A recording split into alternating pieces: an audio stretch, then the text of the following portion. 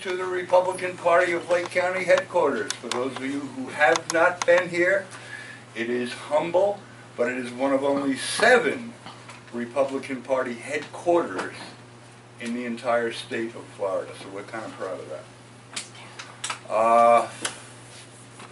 This morning, although not on the schedule, Tom Vail is with us, and he asked if he could just jump to the front and say a quick hello. So with that, Tom. And the only reason I'm doing this is because there was some advertising that was incorrect.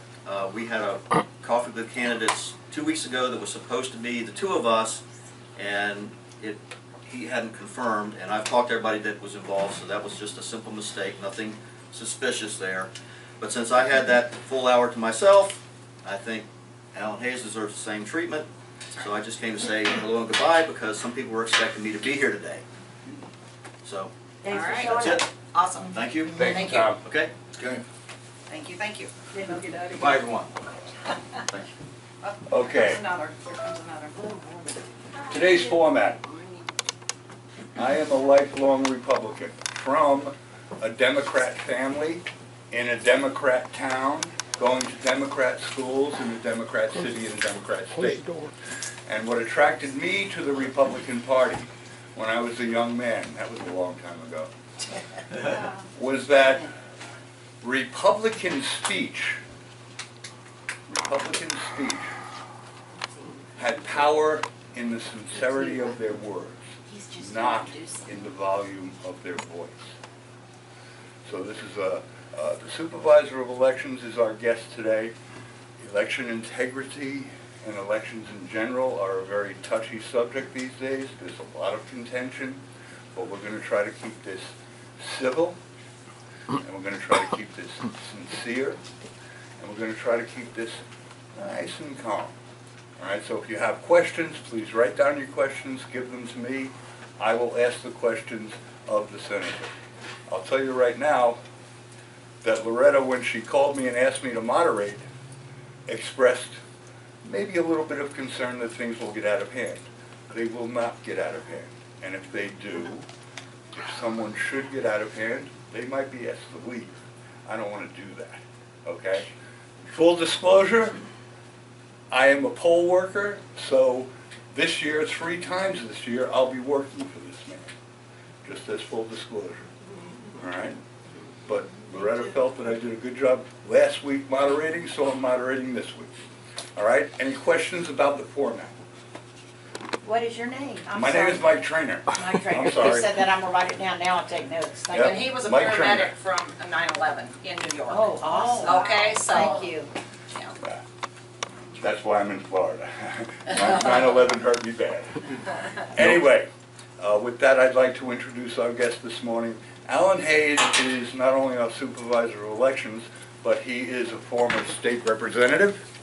He's a former state senator. He is a deacon of the First Baptist Church in Umatilla.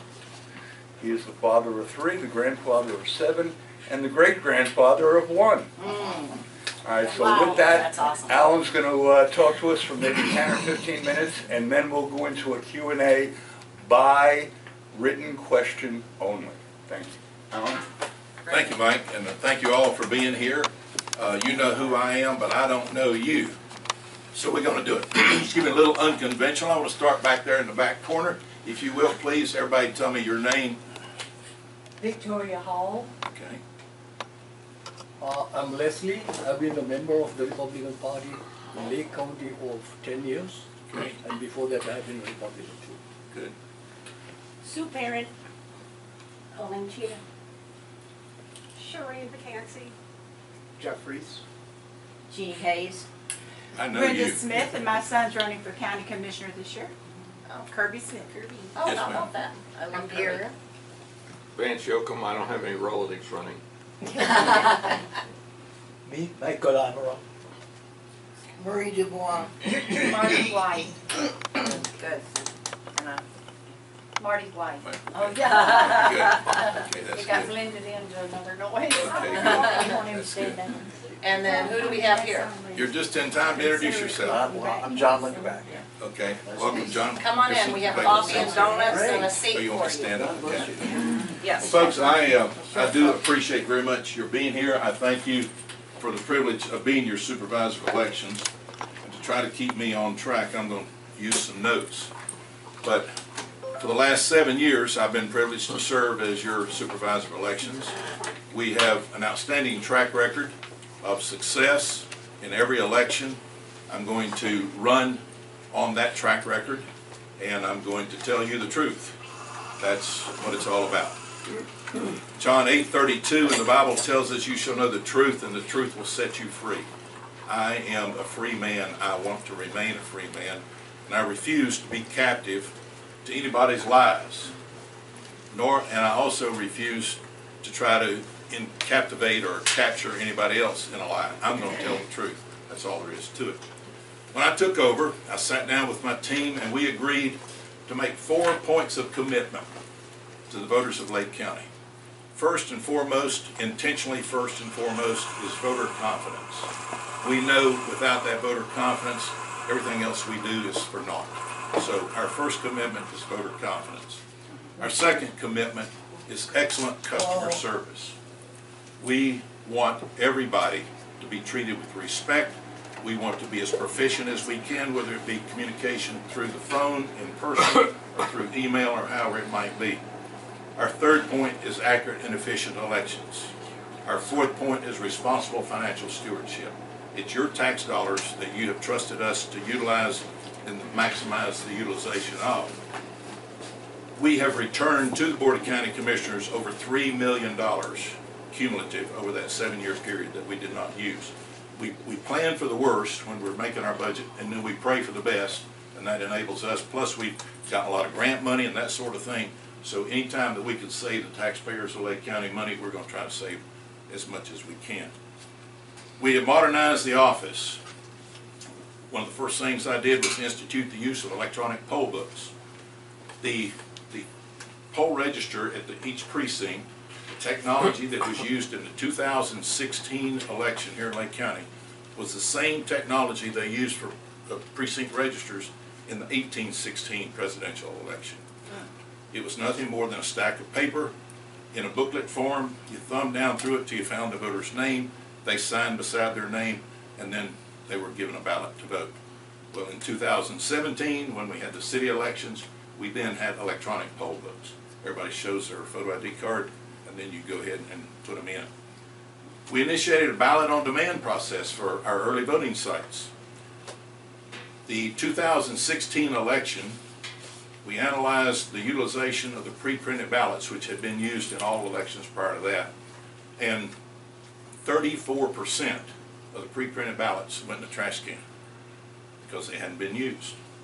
And that's not really a reflection on poor planning, because nobody knows until after the election what the turnout's going to be. And the last thing you want to do as an administrator is run out of ballots.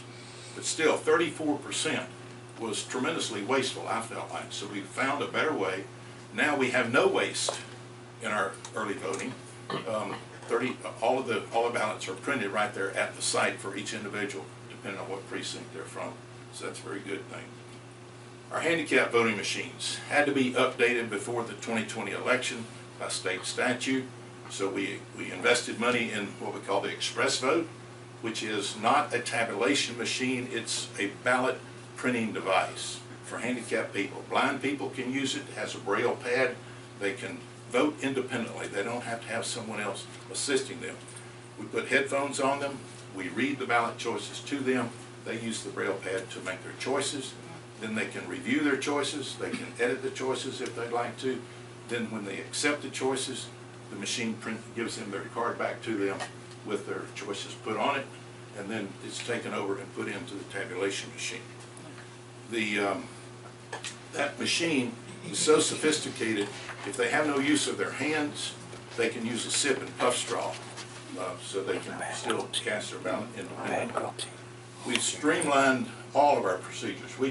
We look at everything that we do with a critical eye and say, how can we make it better for the voters on election day? And our ballot on demand process is one of those ways. Our vote by mail process has been revised completely and overhauled, and it's much, much better now. We have instituted regular team meetings. One of the long-term retired employees came to see me after I'd been in office probably, I don't know, 3 months. And I didn't even know she was in the building. She walked around and visited with all the people that she had wanted to visit with, and she came and sat down in my office and she says, "I'm mad." And I said, "Why?" She says, "I've been talking to the people that I worked with," and says, "they're all enjoying it here." She says, "and you have staff meetings. I worked here for 35 years and you never had one." And I said, "Well, I believe in open communication. It's better for everybody to know what each person on the team is doing, so you know what role you're playing and the contribution that you're making to the overall success of the team." We added an early voting site. We now have 12 early voting sites. We have social media presence on Facebook and Twitter, and these I don't even know all the different social media. I intentionally stay off of that stuff. But we have that presence. I have a full-time person in community outreach, does a great job. We want the community to know about voting before the candidates get out there and start talking about, "oh, here's me, you need to vote for me." We want the people to understand that our system of voting is the bedrock of our republic. And we want them to have confidence in it. We are happy for it to be a year-round discussion. We don't like it to be so contentious and so many lies being told about it, but that's okay. You have to put up with that stuff. We are 100% in compliance with every state law and every state rule that affects elections in Florida. We have always been compliant with it, and we will continue to be compliant with it. Every single one is compliant. There's been a lot of controversy about our list maintenance. That's a big, complicated process, if you will. Far too complicated to get into the details now. But I'll simply tell you, we are totally and completely in compliance with every aspect of it. We've done a lot of improvements on our website, completely overhauled the website. I continue to get compliments on how easy it is to use, how much it's improved, and that sort of thing. We have improved our inter-office communication with our regular staff meetings, and we have divided the office into 5 different categories of departments, if you will. We have a director in each of those departments, and we have monthly director meetings. We've updated our policy manual. We have encouraged all of our full-time staff to enter a program for professional development. The Florida Association of Supervisors has collaborated with Florida State University and put together a 30-course curriculum of professional development. It leads to a designation, Master Certified Florida Elections Professional, MFCEP. I thought, okay, if you're going to ask your people to do it, you better do it yourself. So I have earned that certification, and we now have 13 or 14 people in the office that have earned it, completed the courses, and we have others that are working toward that diploma, and it's a very good program and helps tremendously. The state law requires every election must be audited. You can do it requires you to do a hand audit or an automated independent audit system. Well, up until 2020, actually 2023 is the first time we used officially the independent audit system. The hand audit is random selection of one contest and then random selection of the precincts in which that contest occurs. You have to get 1 or 2 precincts in which that contest occurred. So you choose that random contest, then you look and say, okay, which precincts did it occur? You choose random precinct out of that number. Then you go through all your ballots, your vote by mail ballots, your election day ballots, and your early voting ballots, and you retrieve all the ballots for that precinct, and then you go through them and you hand count. Every single time we came out 100% match, identical, on the tabulation system. Now then, I'll get to questions later. Matter of fact, write your question down and give it to Mike. I'll be happy to take it. So now what we do instead is we are utilizing an automated independent audit system. It's called Clear Ballot. It's the company that We first used it in 2022, and then we used it again in 2023. First, let me explain a little bit about it. We have our, well, everything we do is regulated by state statutes or the rules of the Division of Elections. In essence, our hands are somewhat tied, but we do have some flexibility to customize some things. And so where was? Okay, oh yes, all right. We have the tabulation system. We're only authorized to use tabulation systems that have been approved by the Division of Elections Bureau of Standards. There are only 2 companies that have earned that certification. One is Dominion, which we do not use, never have used, never will use. The other is ES&S, which we've used very effectively, and they're an excellent company. So ES&S has the scanners over here that scan all the ballots, look at all the colored ovals and all of their array of density and lack thereof. John, you want to sit down up here? And so Come on in. then we have, that's the ES&S official tabulation system. Then we have the automated independent system, Clear Ballot, that has been certified by the Bureau of Standards as an audit mechanism. But you have 2 completely independent systems. You have 2 different scanners that are manufactured by different people, so you don't expect those scanners to read all of the marks identically. So we ran the 2022 election, the entire election. We had 1 race that had a deviation of 9 votes. All the other races in the entire county were either identical matches or they deviated by 8 or fewer votes, which tells you the ES&S system was highly, highly accurate. Fast forward to 2023, we had 5 city elections, and we compared all of them, all of the races. We had 1 race that deviated by 1 vote. So we looked into it. Why did that happen? Because 1 technician failed to follow the instructions. And they put a ballot through that should not have been put through, that had already gone through 1 time. So we had, but all the rest of it, that shows you how accurate our ES&S system is and how reliable it is. We have done a tremendous amount of increased action in the community. We have all sorts of speaking engagements. We have, sir, you'd like to sit down up here? Here's a seat up here if you Right like. here, there's a couple up here. I promise not to bite anybody. If I come out too close, I may spit on you, but that'll be unintentional.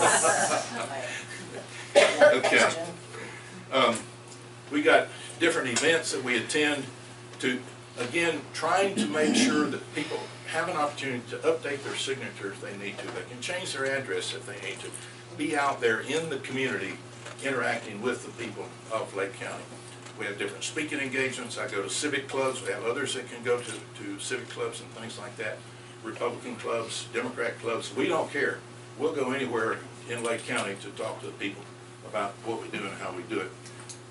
We got larger office space. We are currently involved in another process to get even more office space. We're grossly overcrowded. We have done tremendous strides to increase both our office security and our cyber security. We spent well over $100,000 just on the cyber security alone. We have improved our vote by mail process, and one of the big parts of that is a program called Ballot Tracks. And every person who signs up, first let me talk about vote by mail, period. We, by law, do not send a vote by mail ballot to anybody who doesn't have a request for that vote by mail in their record. That's it, period. Some states, there are about 5 or 6, that mail ballots to everybody. Their system is set up intentionally to do that. But our system says, no, you only mail to people who have a request. And so that's what we do there. Each of those people are given an opportunity to enroll in a program called Ballot Tracks. That gives them an opportunity to choose to be notified by text or by phone call or by email. And they can do all 3 or they can do any of the 3. When the ballot is mailed to them, when we receive their returned ballot, and if there's any issues with their signature, they're notified immediately. And then also when the ballot is tabulated, they're notified. So it's a complete track of that vote by mail ballot, the voter knows themselves. We have instituted election worker training both in South Lake County and in North Lake County. Previously, all the training was done in Mount Dora. People had to drive from Clermont up to here, so we said, hey, we can send 3 or 4 people to Clermont instead of having everybody drive up here. We've had great cooperation with the city of Clermont. They give us a room in the Arts and Rec Center down there, and the workers down there really appreciate not having to drive up here. Same thing with North Lake. We're currently, this week, we're training, and next week we'll be training at the Magnolia Room at Lake Sumter State College. So we've got very good cooperation from our partners around the county. Another thing we've done for the workers is online training. We've got some online training, not all of it, just part of their training is online. Statutes require us to train each worker for each election. You can't train them in January, February and say, okay, now you're good for the year. You got to go the whole, each individual election has to be. We instituted a wall of honor. We asked any veteran or any family of any veteran who wanted to submit their name and hopefully a picture to give it to us, give us their name, rank, serial, not their serial number, their name and their rank of the unit they served with, when they served, that sort of thing, any special medals or things like that. And we put it on a big 55-inch TV screen there in our office, and it runs on continuous loop. It's accessible on the website. We encourage people to realize we would not be voting today if it were not for the sacrifices that those men and their families have made. So we'd like to honor them that way. We've had office tours available for 5 years. We don't care if it's a group of 1 or a group of 41. We ask people to sign up on the website Tuesdays and Thursdays. They can come in. Now, when we're super busy with elections, we don't have that availability, but through the rest of the year we do. We're proud of what we do. We do it very, very well, and we like to educate people and let them see what your tax dollars are buying, you know. We've done a lot of other improvements. We've got the precinct supplies previously were sent out without a whole lot of, shall we say, collectivism. Now we have one big cart. We stole the idea from Marion County. I'm not ashamed to steal good ideas. I'd rather borrow genius than to invent mediocrity. And so we got the idea for the carts. And it helps our workers be able to find stuff. We've got an inventory sheet. We actually tell them where on what shelf the materials are located, that sort of thing. Our overall goal is to try to enhance the election day experience for everybody. So that's where we are. With that, I'm ready. Very good. Thank you very much. Okay, first thing, if you have a question about training, I'm a poll worker. There's another poll worker here. Feel free to ask either of us questions about the training we went through, okay? Just so we take a little bit of the pressure off of the supervisor. So I've arranged these questions in order of specificity. We'll start with the most general and then we'll work towards specifics, if that's okay with everybody. All right? The first one, how many years have you been in public service in Lake County, and have you ever been involved in a bankruptcy? No. I've never been involved in a bankruptcy. I have been involved in public service in Lake County. Depends on how you define it. If you want to define it very broadly, my dental practice was a public service. For 27 years, I owned my own family practice of dentistry in Umatilla. In 2003, we sold that practice, planning to go into semi-retirement, thinking, now I can do dentistry 2 days a week, I can play golf 2 days a week, and I can goof off for the 3 days a week. And instead, some friends asked us to run for the House of Representatives in 2004. We prayed about it, we talked about it, we sought counsel from other people, said, okay, we'll run. We won.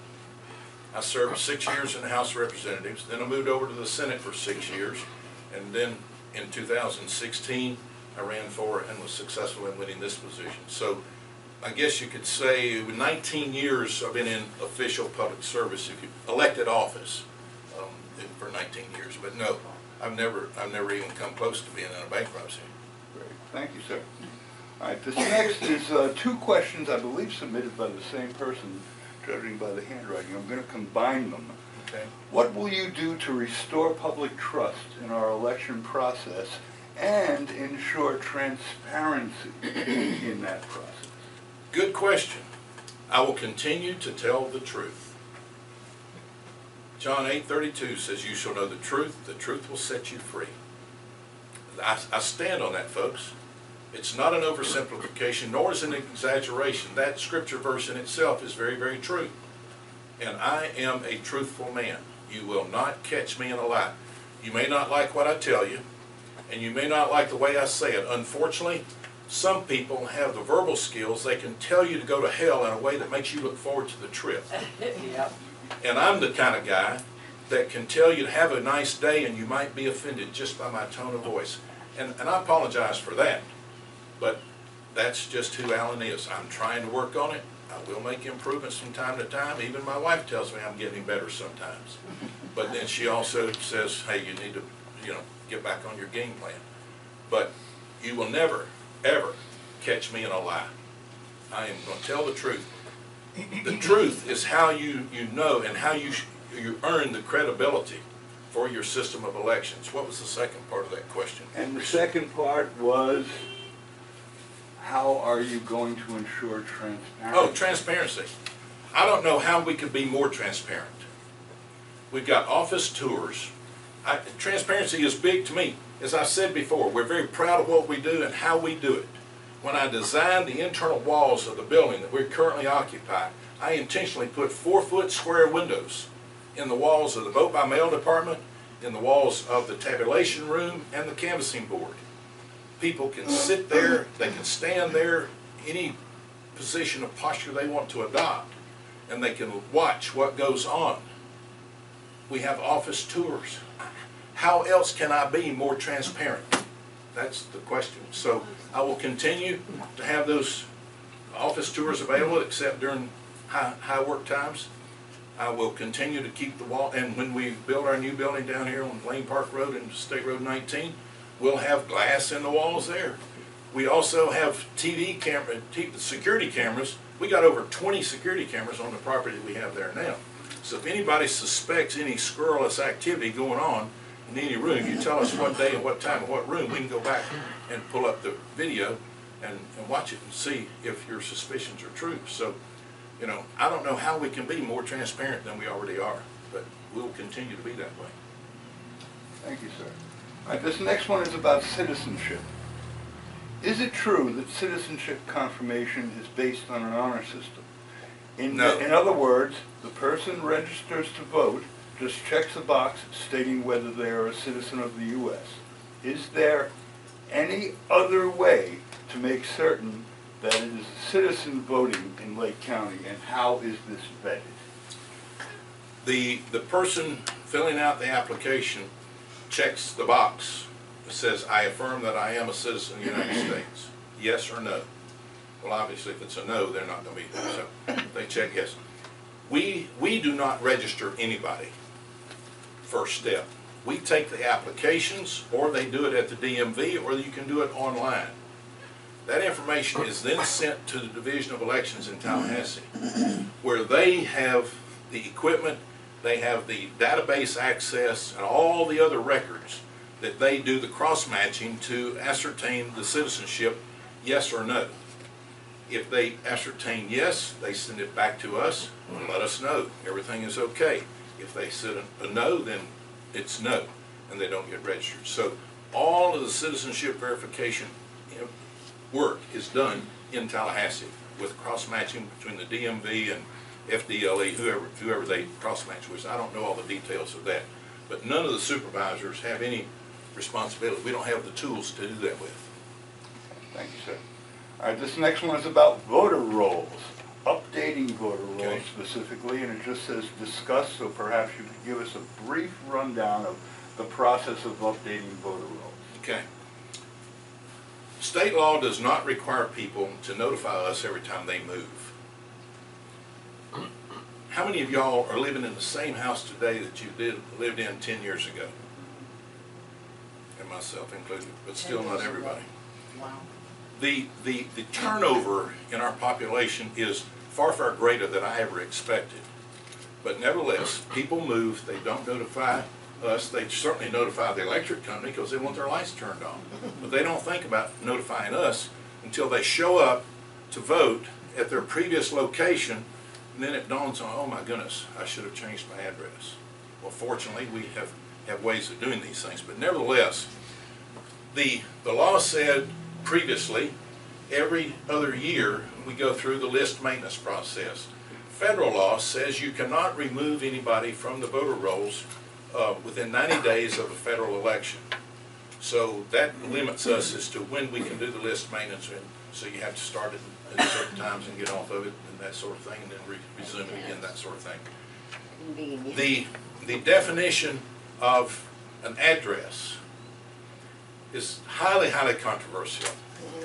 The courts even have had cases where they have said, essentially, the address is what the voter puts down there. They can claim this building as their address if they want to. Folks, we can only do what the legislature and the courts tell us to do. So that's what we've done. But we update previously every 2 years. Now the legislature a year ago said you got to update every year, and it has to be started by April 1st. They didn't realize some of the restraints that they were building into that, but nevertheless, we're going to do it because that's what the law says to do. Just like we have always done exactly what the law said to do. So that's probably the best I can do in this particular setting, but it is a highly complex situation. If you find somebody, such we went through here, found a whole bunch of people, I think about 25,000 people, who had not voted in the last 2 years, had no activity in their voter record. So we moved them from active to inactive. And now the only thing it takes to get them back to active status is some sort of interaction, either a phone call or they show up to vote or whatever. It's not removing from the voter rolls.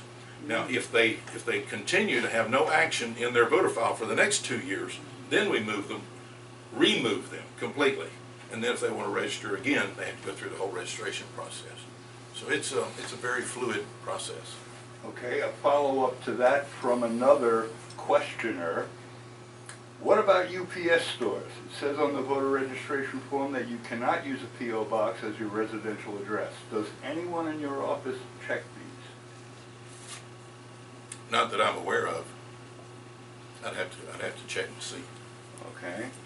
Are voters allowed to have residential addresses at commercial addresses? Yes. Okay. How do you verify whether a voter lives where they say they live? We don't. And all of that by state statute?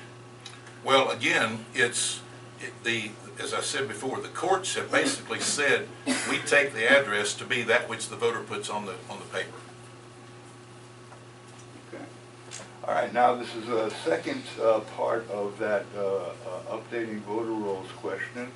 Does each person requesting a mail-in ballot, are they verified as being a legal voter? Of course. And could you Well, explain that process? Yeah, when you request a vote by mail ballot, you have to give us either the last 4 digits of your social security number or your driver's license number, your date of birth, and your address, which we compare all of that information with that which is in your voter record. And if it doesn't match, then we got a problem. Okay. All right, this next one is on ballot harvesting. Can we do it? If so, how? How do we get our reluctant voters to early vote? That's a mixed question there, Mike. Ballot harvesting by statute is illegal. So, no, you can't legally do it. Can you do it? Yeah, you can do it.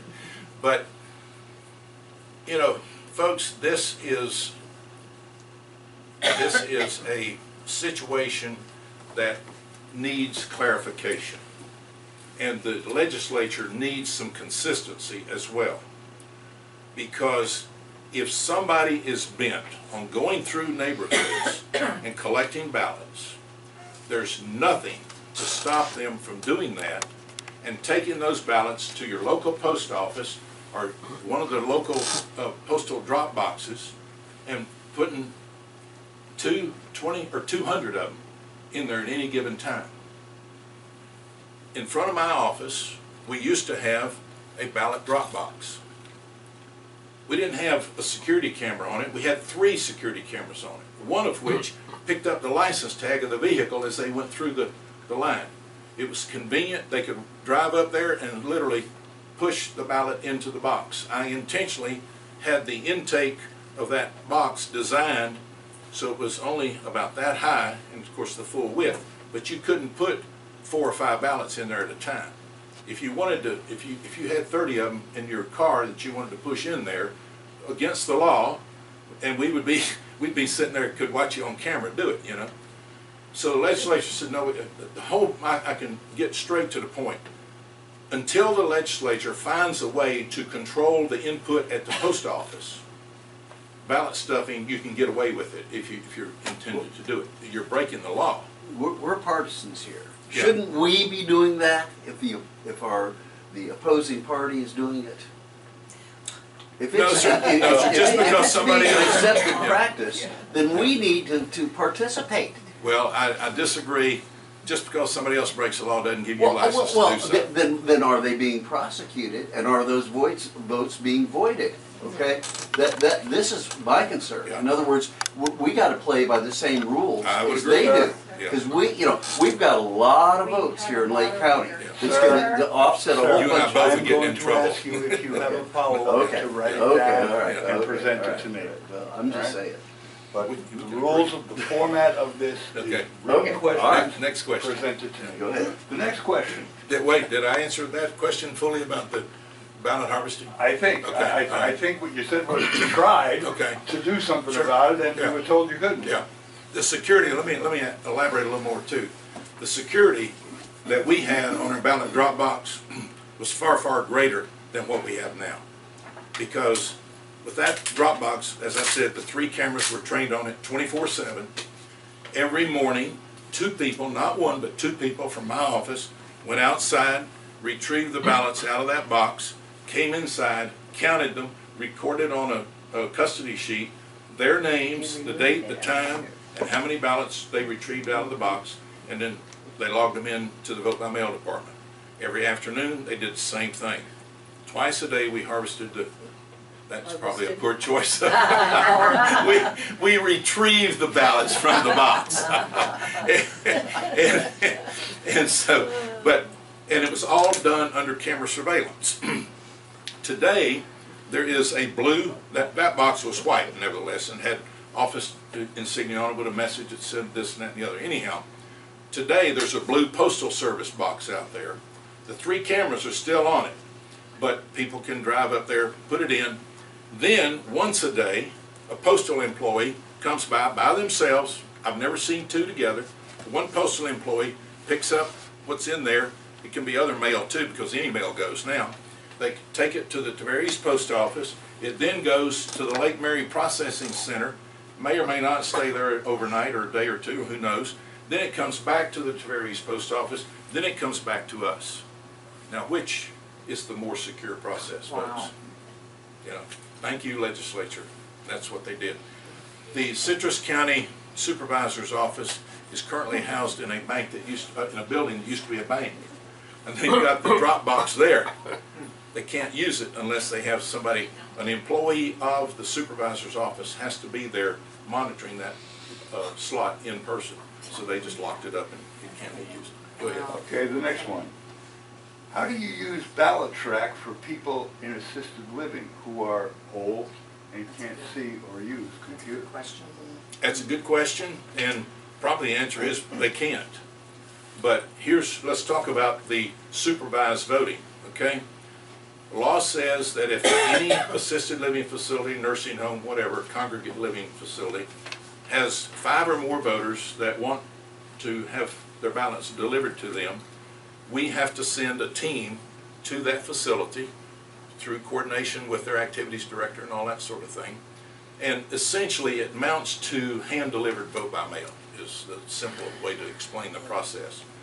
We get their names, we know what precinct they're in, so we print a ballot for that particular precinct, and then we take it out there. We make sure the team going out there everything is recorded. We got a spreadsheet probably that wide with all the information on it, but we make sure we have no two people from the same party. You have either a Republican, a Democrat, or an NPA, or whatever, but we make sure that we don't send two Republicans and two Democrats out there.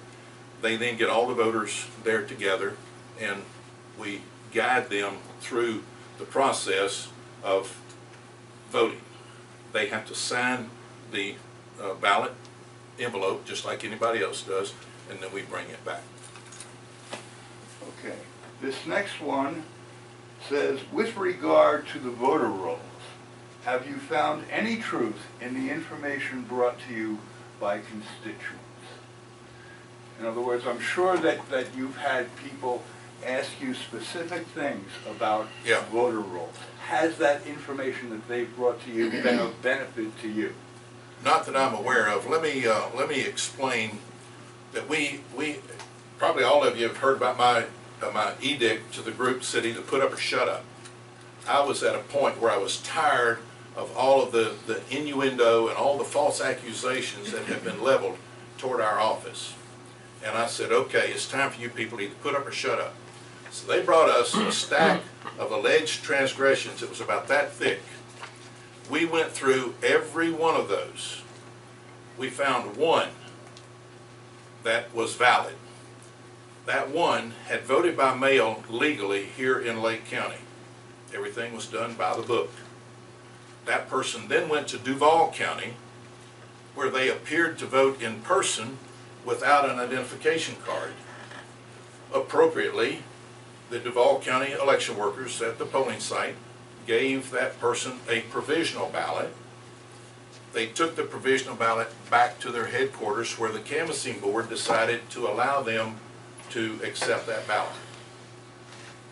If they had done their homework, they would have discovered that person had already voted in Lake County before they went to Duval County, and they should not have allowed it. But that monkey is not on our back, that monkey is on the Duval County back.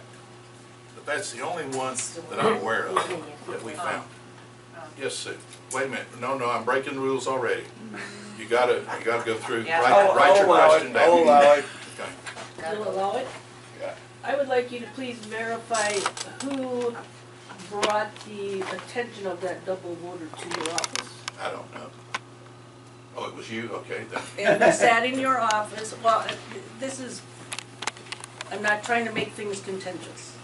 We sat in your office and we literally with you called Duval County because you did not trust what we were bringing to you. Okay. So thereby, we the constituents brought you that information that you would not have looked at had we not.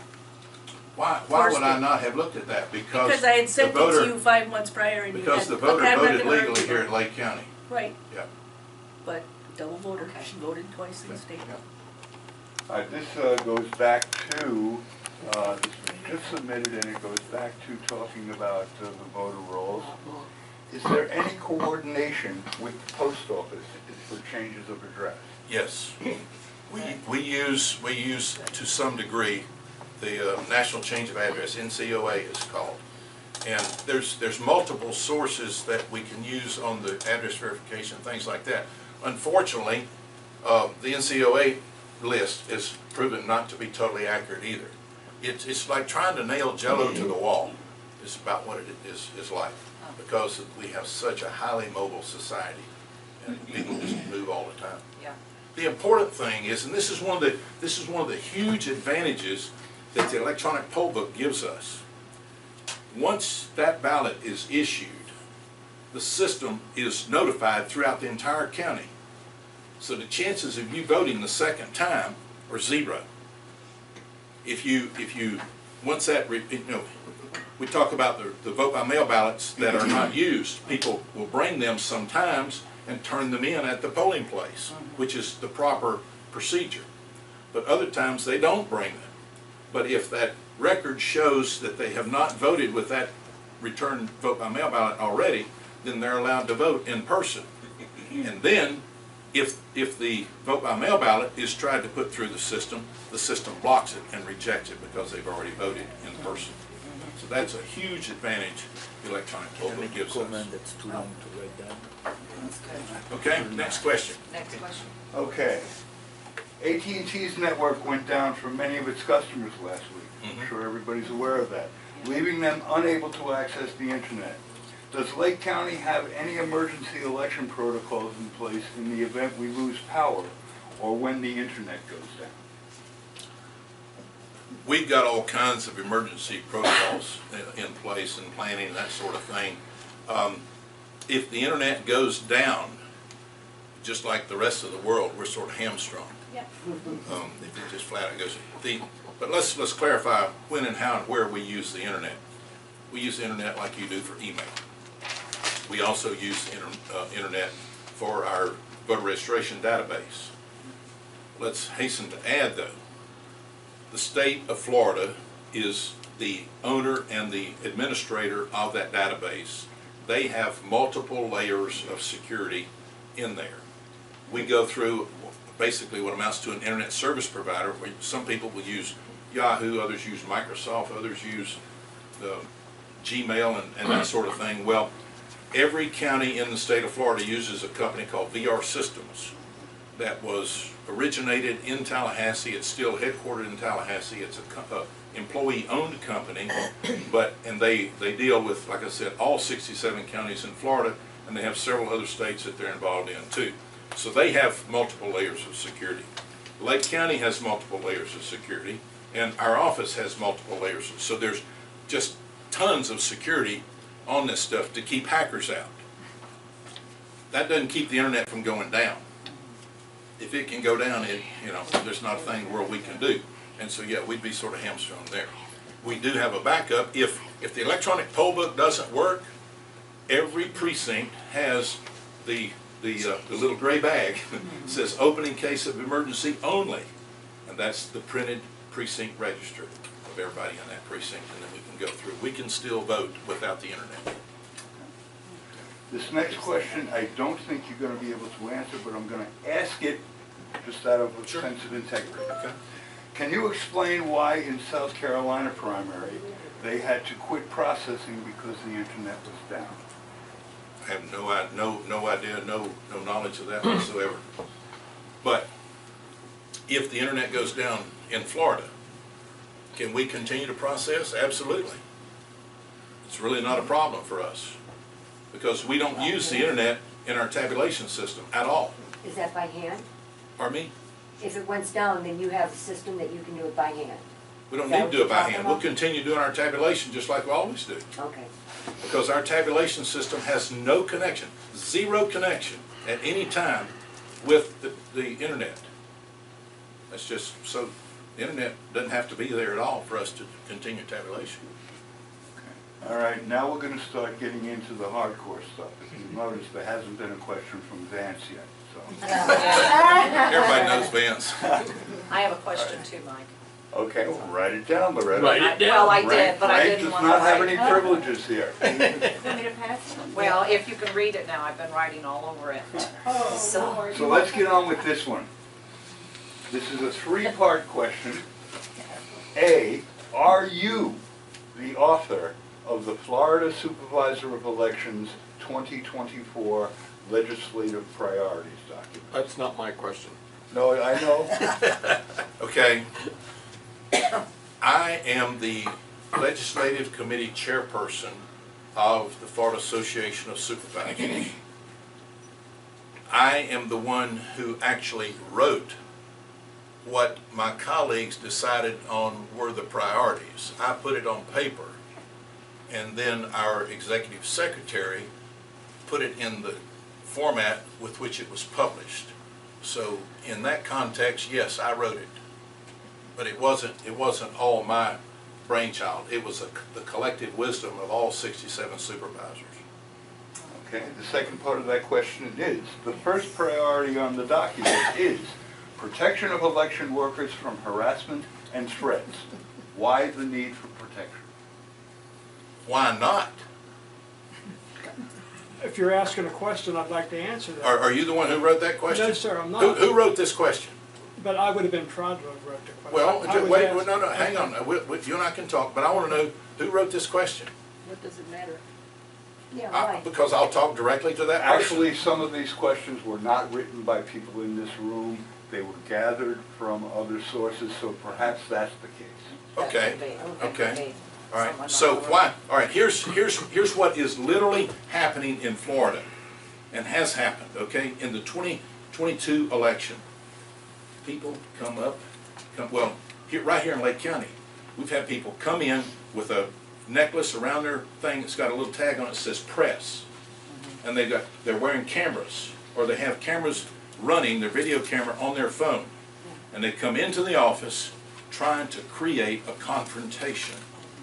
That group is affiliated with some group using the First Amendment in their name. I don't even know what it is. But in Palm Beach County, the election workers in that office have had people come right in and put the cell phone right up, and we're taking video of you. We know where you live, and we're following you out to the parking lot, and we're going to take the tag number on your car. People in Palm Beach County have received letters from these people saying, we're watching you. Now, if you think that's okay behavior, you're to be pitied. And we as an association of supervisors are going to do everything we can to get the legislature to protect our election workers. Nobody in any job should have to go through that kind of harassment. That's right. And yes, it is Are there happening. already harassment laws, though, in place? But they're Yes. not specific for No, not election. specific. Yeah, there are laws that appear to apply to elected officials, but not to our workers. And it's happening, and yes, we're going to continue to do that. Those laws apply to all citizens, actually. Right. That's They right. protect all That's right. citizens, whatever job. And we're whatever in favor performance of you're all doing. citizens being protected from harassment, but specifically our election workers. You said that you'd follow up with me, but I wanted to be, Florida's January 2024 report from the Office of Elections and Crime Security. They had a 300-page report, and there was not one instance of harassment that was documented for election workers. And then also there was a public relations request that went out to all 67 counties to list, harassment instances, and 62 counties reported back with none, and 5 excluded from participating. They didn't say anything. So there's not an issue. As has been stated, there are laws on the books to protect citizens from harassment and intimidation in every area of life, and I don't see why it needs to be any different, for an election polling place. There's already common sense laws on the books to protect individuals from real intimidation or harassment. Fortunately, here in Lake County, we haven't had any incidents yet. But I can assure you, as I have assured the election workers, if such an incident occurs, the Lake County Sheriff's Department will pay that person a visit. And they will be removed from the polling place, or they will be removed from my office. I am not going to tolerate that kind of behavior, period. No Next one would. question. All right, this is the third part of the question, and if you don't mind, sir, I'm going to answer this question. Okay. Can you describe specific incidents of the above, being harassment, here in Lake County? Were any of these issues brought up before the state or the local sheriff? Last year, when I was working early voting, in 2022 I should say, when I was working early voting in Sorrento, before the polls opened, it was probably about 9 o'clock in the morning. We were all out having cigarettes and coffee and whatnot outside the polling place. And a car sped by on the street, and a loud voice said, "F you! F all elections!" Now, I'm a New Yorker. It That's harassment. didn't bother me. Didn't bother me. However, one of the election workers got really freaked out about it and went right to the clerk and reported That's it. their problem. And went right to the clerk and reported it. And the clerk called the sheriff's department. And the sheriff dispatched a unit. That unit sat outside of our polling place for the rest of the day. Good. Because there was an election worker that feared for her safety based on that incident. Now, like I said, it didn't bother me, I but feared for losing my First Amendment right to ask questions I am about just elections. answering the question. I'm just answering the question. So I'm a Okay. poll deputy, so if that, something Well, like but that Alan happened, should I've answer been the trained- question. Wait just a minute. I've been trained to call, either call Ed Nathanson, who's our leader, or even if I feel it's urgent enough, 911 to let the sheriff's department know that I'm at this precinct, we had a threatening comment made to our workers here, and we just want you to come over. I mean, so, I mean, but I understand your concern about the First Amendment. And so, it's just that due diligence, you know? Due diligence. We're gonna do everything we can to maintain decorum in every polling place, every day that voting is taking place. It's that simple. Okay, next question. Who in the Lake County Supervisor of Elections office actually has eyes and hands on list maintenance? Why were 23,000 voters removed in December 2022 and another 68,000 changed from active to inactive status in 2023? Read the 2022 bit again, the 24,000. 23,000 voters were removed in December of 2022, and another 68,000 changed from active to inactive status in 2023. The only thing I can tell you is that everything that we did was in compliance with the law. If the law said we needed to remove 23,000, then that's what happened. If the law said we needed to remove 60,000, that's what happened. That's just it.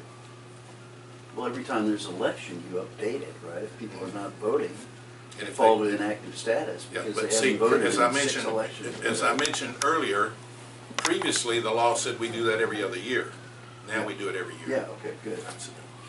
Okay. Now we come to Mr. Vance. Please explain why the Florida SOEs don't have independent public published audits of all voting machines data transfer process. I have no idea. Because it's not in the statutes. Yeah, that's a good answer. Yeah. All right? Please But let me elaborate a little bit more. Effectively, we do have the audits of every election. And that, here's another thing, the statute, it's not getting too cold, honey. Okay. I'm standing up, it may be cool down there where you are, but I'm standing a little higher. I'm usually the hot All one right, in here. here's the deal. The law says that before each election, we have to take a certain percentage of the tabulation machines that are going to be used in that election and have a public logic and accuracy test for them. Several of you have attended these things. You see we have a test deck of balance. We put it through the machines.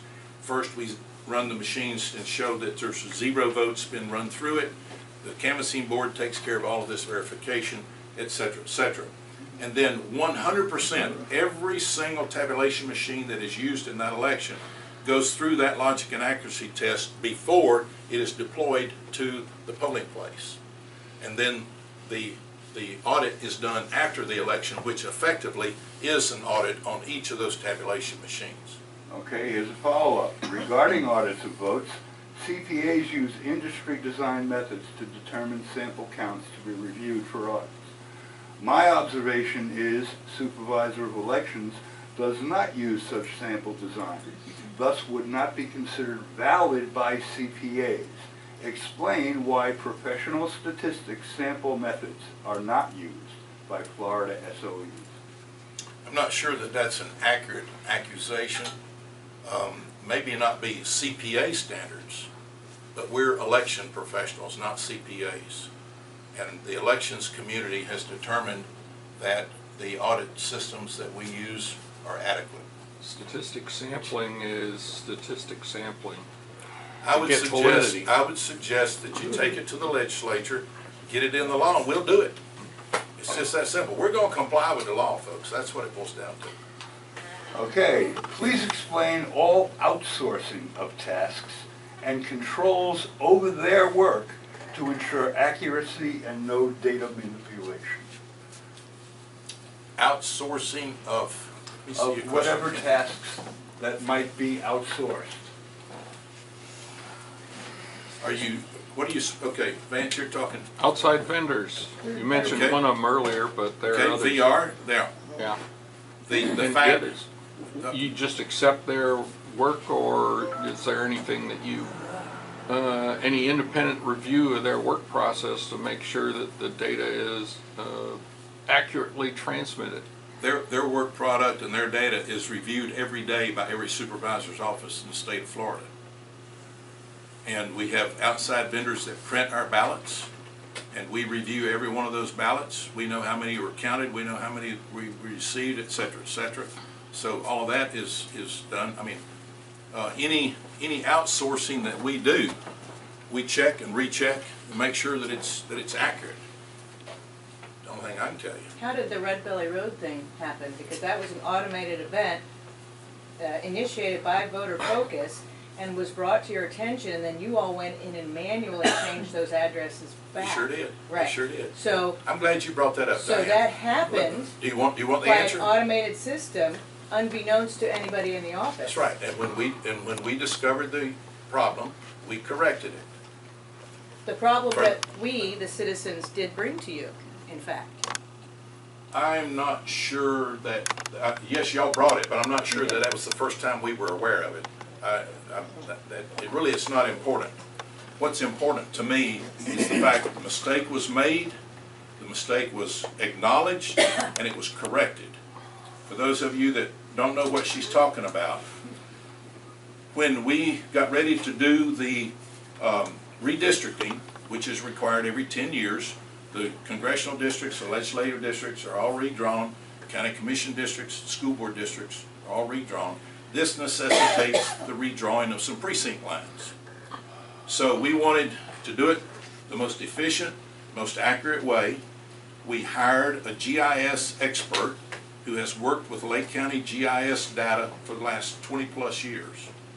He came in, he analyzed it, and he said, okay, your best bet is to use your 911 data system. Everybody thinks 911 is pretty accurate. Would you not agree? So we called the 911 people. They said, sure, we'll be happy to share it with you. It took several hours to download all that information. We got it downloaded, and we didn't question it. So we took those addresses, we sent voter information cards to everybody whose address we had there. Then we find out there's, how many was it, 20 or 30 some odd, I believe, addresses there in In that Claremont. one specific Yeah. instance. The U.S. Postal Service has a street in Claremont called 12th Street. I have no idea how that same street was named Red Belly Road in the 9/11 database. But it was. Excuse And me, wait, just, I do ma'am. have to address that, because I Easy researched does it it. this week. Easy You have does my it. information right there. Easy Now, does I it. researched it, and I got the information directly from, I talked with chief of police, I talked with fire departments, and they referred me to the Lake County Public Safety Support. I have their number right here. They do addresses.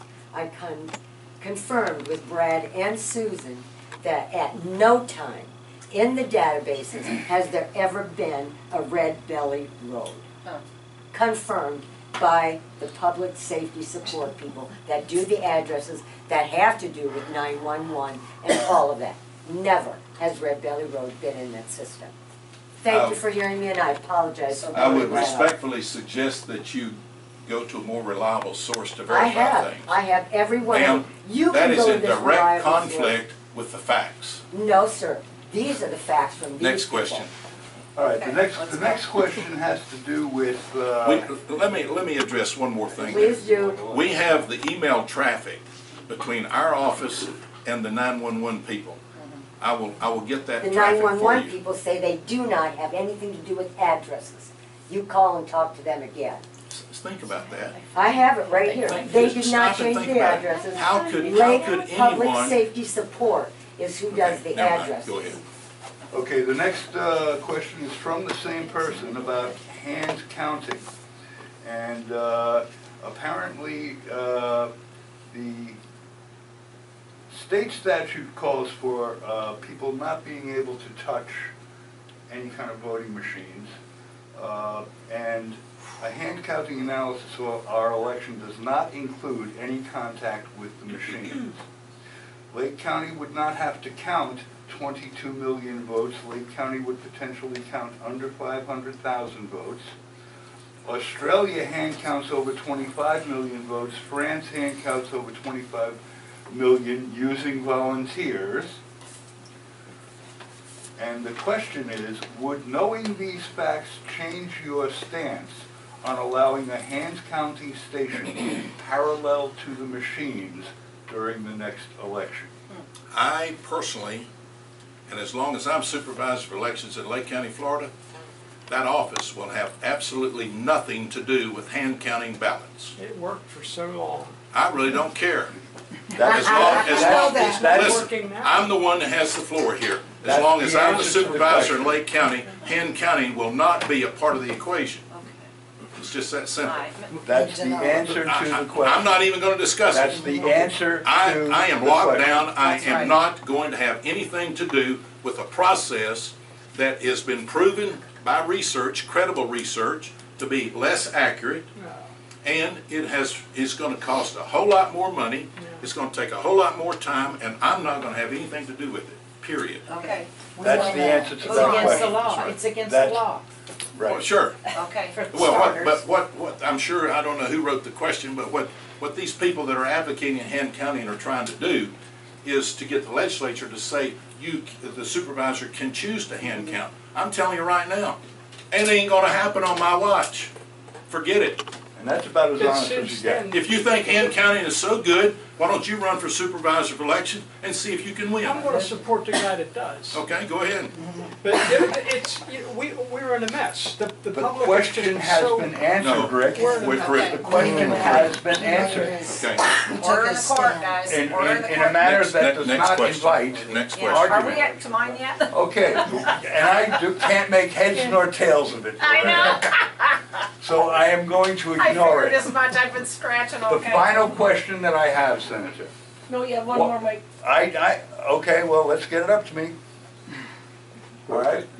Why do you oppose House Bill 359? I don't know what that is. And why do you support Senate Bill 562? I don't know what those bills are. I wrote that question. Okay. That you've already addressed 562. That was the harassment bill, and why you're for that harassment.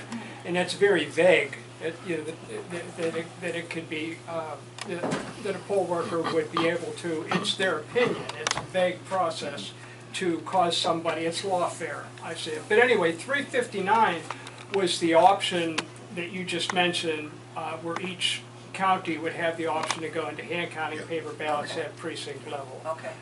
It just gives them the option. You're even opposed of an option. You don't want us to be able to petition you. You know, If you get your legislators to put it in the law, then that will be there. But I will promise you, when I'm supervisor, it ain't gonna happen in Lake County. It's just that Okay. simple. End of All right. conversation. That's an honest Okay. answer. you were opposed then That's to an honest that. answer. Sir, Can what I- part of no do you not understand? Yeah. No, I just asked your. When why- I'm why supervisor, do you- it ain't gonna happen. Why am I opposed to it? Because the same reasons I stated earlier. My turn.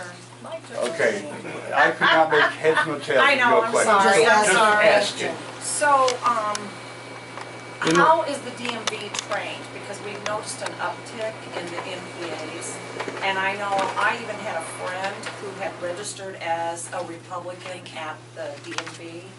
And all of a sudden, when he went to vote, he wondered where the rest of his ballot was. And that's when he found out they had entered him as an NPA, not as a Republican, because he didn't look at his little voter's card that he got. And so, how do the instructions get to them, or what are they told, or? I'm not that familiar with the DMV instructions and the processes and all that. This is a frequent problem that we have. We, the supervisors, have tried to work with the DMV, we've tried to work with the legislature, and it's a work in progress. It's the best answer I can give you.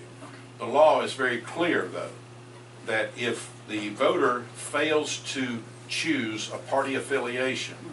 They have to make an affirmative choice, one party or the other. If they fail to do that, they're automatically classified as NPA. And that's probably what happened.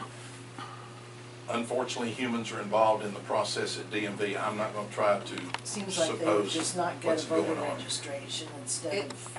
Well, it just Taking it four seems like the clerks, in order to get through the process faster, they're just automatically grabbing the NPA, they're not, Well, they're I think not. some of it may have to do with the way the questions are phrased to the person standing there at the DMV. Yeah, The clerk yeah. there may phrase the question in a way, and that, who knows, the person renewing their driver's license may be ready to hurry up and get out of there, Yeah. and they just blow it off sort of and leave it like that is. That is what happened to me, and Oh, I see? got put in a different political party. Yeah. But it was because of the stress of the situation. I was trying to do driver's license, car registrations, and everything. Like everything at the And same I don't even time. remember even checking the box. Oh. I really did. Oh, geez. To do that. But that's a very, but I think it was just a stressful time of trying to change Yeah. my household and everything. Yeah, it's just, It's a it frequent seems to be occurrence. more But frequent. once I actually sat down and months later, then I was realized and Yeah. rejected it.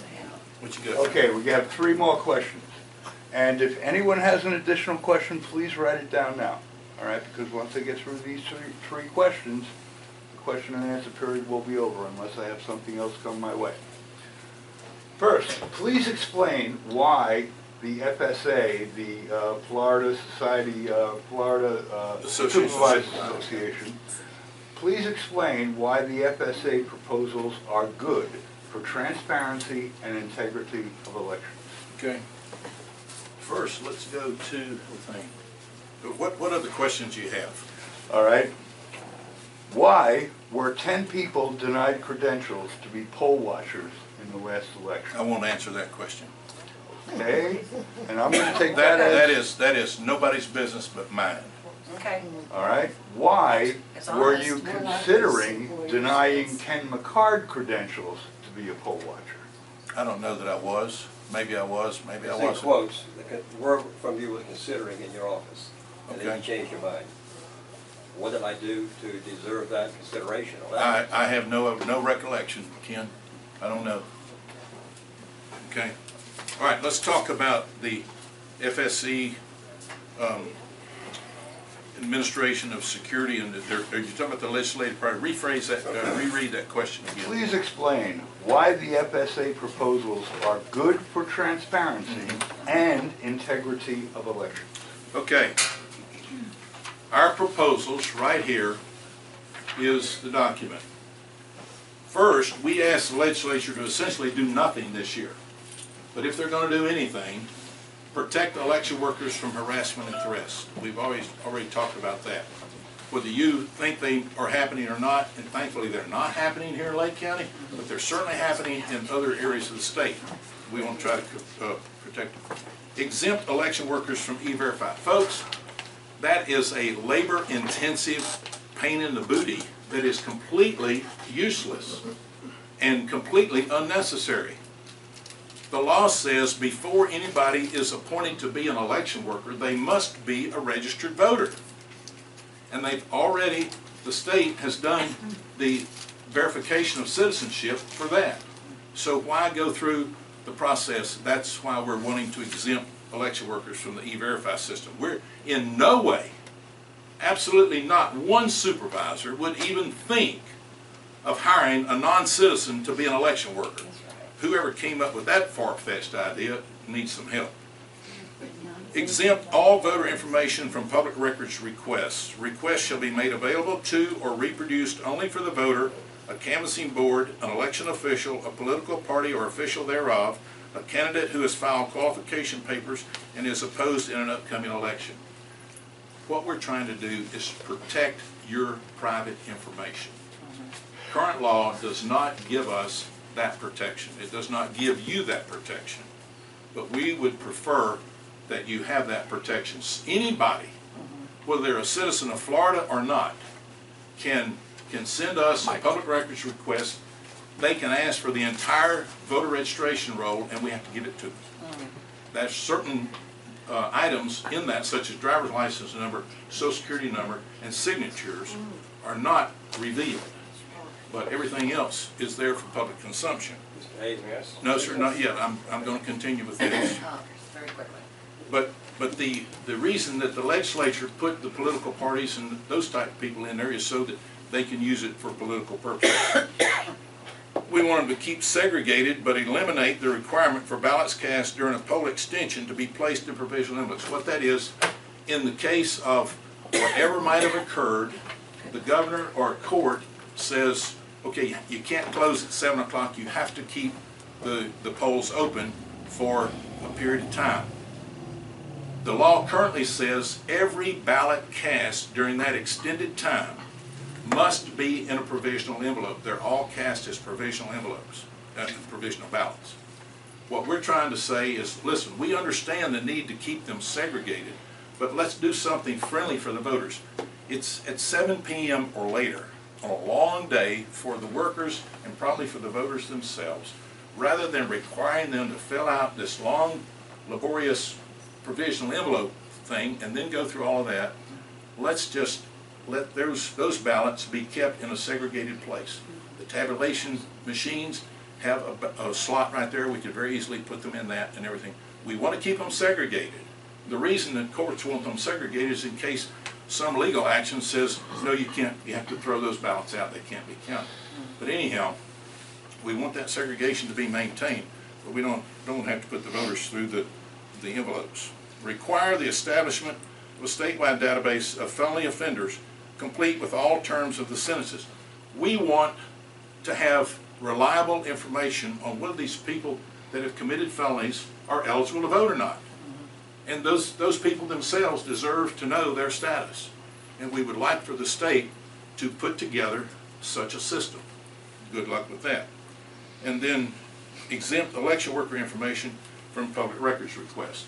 There again, it goes back to the Palm Beach County thing. It's nobody's business where you live or where you live. That's right. We're trying to protect Is those it election still on a workers. big card that people have to wear at the polls? That's the poll watchers. Right. All we have there is their first name. It says I'm a poll watcher. We don't have their address or anything like that. We used to. Right. But we took that off. Yeah. Okay, all right. Now We have write your question down. We have a softball question and we have a hardball question. Softball question. How do you handle elderly retirement home residents whose signatures change due to health or age conditions? Good question. We take, when we send our supervised voting teams out, we take blank voter registration forms and ask them to do a signature update first. Good. And so they do the signature update. And so do they, also, I have to jump in here. So do they only, any change that they make, is that the information they have to fill out, or do they have to fill out the entire thing Oh, no, they have to fill out the whole thing. completely? Yeah, Okay. They fill out the entire thing. But the person that is there from my team or one of the nursing home facilities, anybody else can do the actual filling out of that form. Okay. It's just the signature has to be done by the Gotcha. person themselves. Okay, now I think this Yeah, one's we're been getting asked close. and answered, but I'm gonna ask it again because I'll ask every question that comes my way. I am a citizen. Why did you in 2022, and will you in 2024, deny me the right to do my civic duty and be a poll watcher? I'm not going to give you the reasons that you're not going to be a poll watcher. I didn't ask the question, Oh. so please stop looking at me. Rizzo, you know you love the attention. But I still have the question as to why Yeah. you will not tell me, so, but I didn't Yeah. write it. That's okay. Okay, and this is the last question. unless Yay, there last are week, others. yeah. The last, Yay. the last, Is he gonna answer that? he just did. He just All did. right. And just he did. said he's not gonna gonna give you He's the not gonna reason. tell you. And this is the last question, and And then again, then I get closing remarks, right? Yes, then you you get can some have- closing yes, remarks, absolutely. absolutely. But again, and so this is a hot button issue, Alan, why were 7 or 9 members of the REC denied being poll watchers? It's the same question, same answer. I Yeah, it know, is same. but I will ask every The question. law says that the names have to be submitted to me for approval. There's nothing that says I have to approve, and there's nothing that says I have to give reasons for disapproving. End of conversation. I'm sorry. You got another person coming in at 11:30. No, we don't. We don't That was a actually. mistake. Oh, okay. And that was my mistake, I'm Okay. sorry. I had the flu for 2 weeks and was trying to They're not catch up coming with in, that's all that everything. matters. They're not Okay. coming in. Okay. Yeah. What we're gonna do, and I'm sure that Alan will hang out afterwards to answer any individual We got- questions. let her ask her question too. Write it down, Shirley. Oh, it's okay. Come and close in prayer.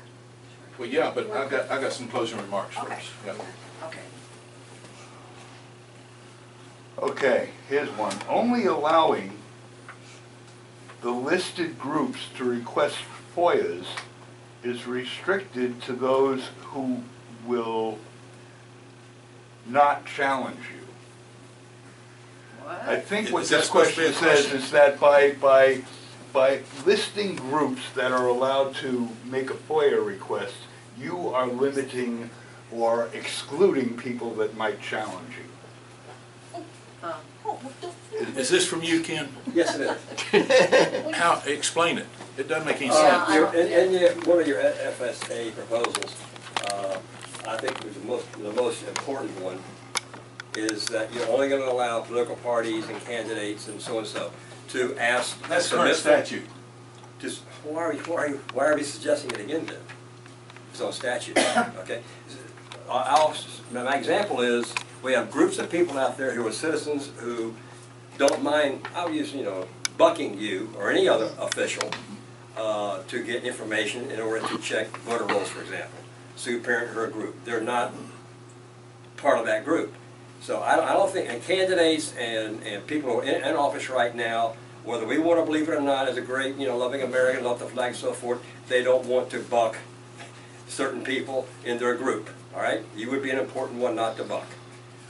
So you're only allowing people to get those lists that are not going to want it, not going to want to get it to make you look like you're not doing your job properly. Other groups want the right to look at your information and analyze it themselves or get someone else to analyze it. You are excluding a very important group in this county that went around and around the state getting information.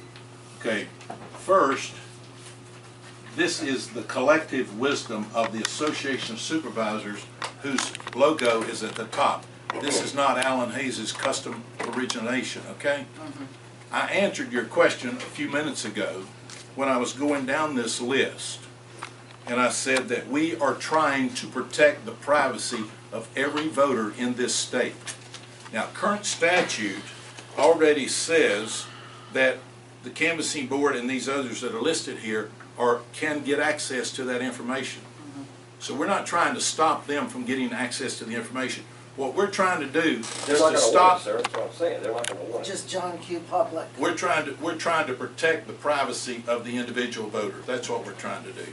Yeah. So it doesn't have anything at all to do with people challenging me or not challenging me. It has nothing to do with that. Sue challenged you. Okay. Sue challenges me all the time. That's no big deal. Yeah. Listen, Best buddies. I want to say this on the record. I do not challenge anybody in the Supervisor of Elections office on their integrity or their honesty. Our questions come solely from I understand. the database, wanting to get answers to why things happen. Nothing to do with personnel. And I'm saying that publicly, I have said that to you publicly before, and that is why I get so frustrated when you will not tell me. Is it because I'm asking questions that you deny me?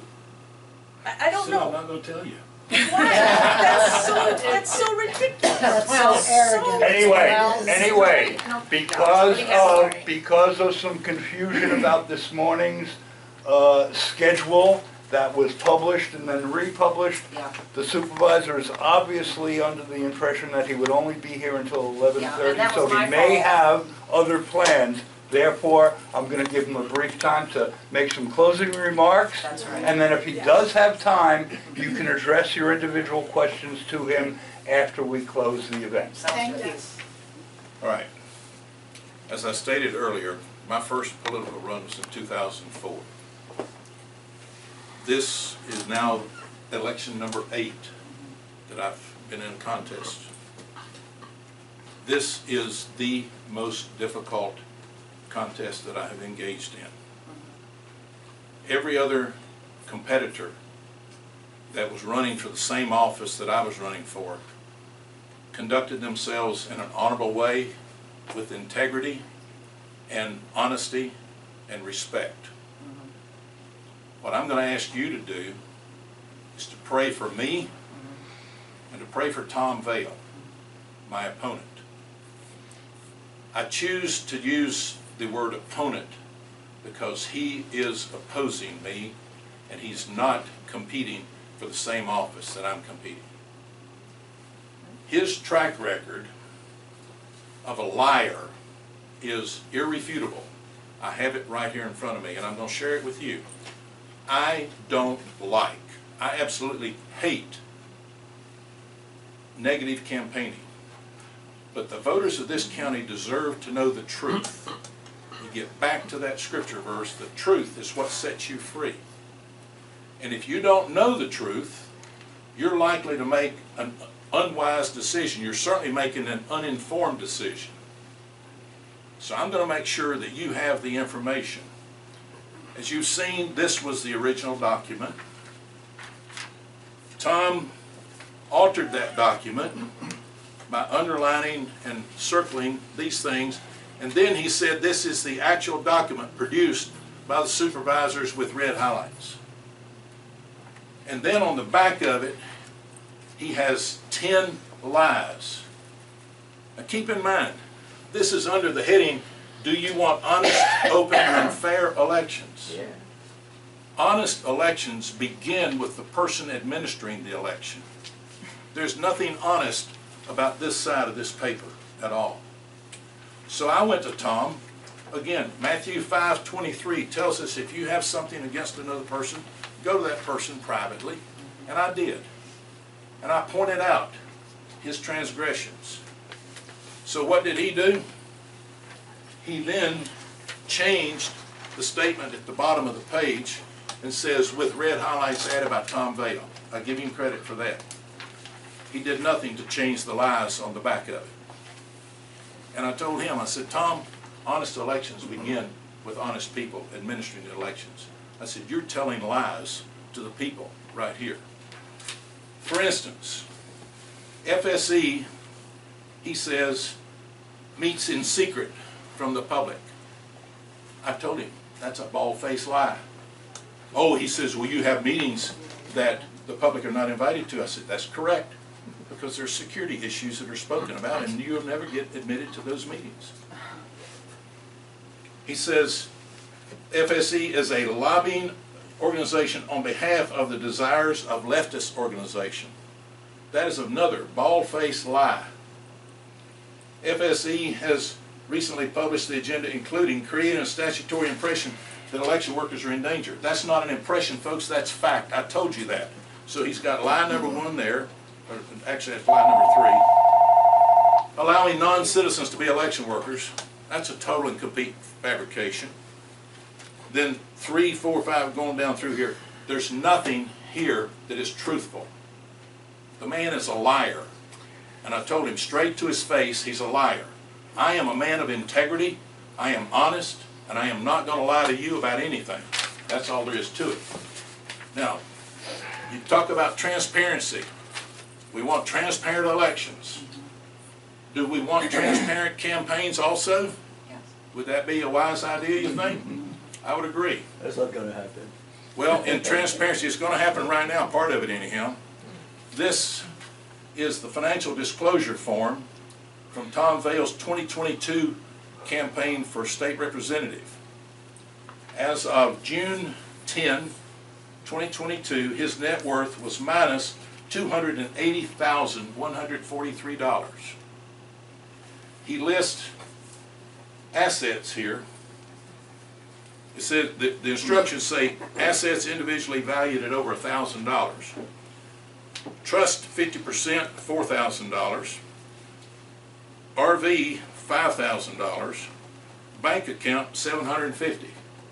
That's not even $1,000. But total, his assets add up to fewer than $10,000. Liabilities. One liability listed to Default Resolution Group, Greenville, Texas, $294,893. If the man can't handle his own finances any better than that, should you trust him to handle a $6 million budget here in Lake County? Pray for Tom Vail. I do pray for Tom Vail. Scripture tells us to pray for our enemies and to pray for each other. Those are the facts, folks. Pray for Tom Vail.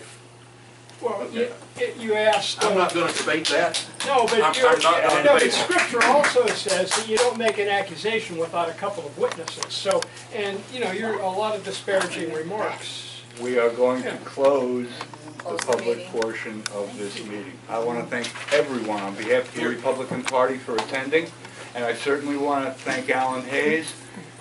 In my mind, knowing what he was going to face this morning, it took a bit of political courage to come in here Yes, it did. and stand up there and answer our questions Yes, it did. as honestly as he did. I'm all for accountability, folks, and I'm willing to be held accountable, and I'm transparent, sometimes to a fault. Anyway, But, thank you for coming, that's the way it is. and remember, March 20th, the coming March 20th is the 170th Thank you, Alan. birthday of the Republican Party. Wow.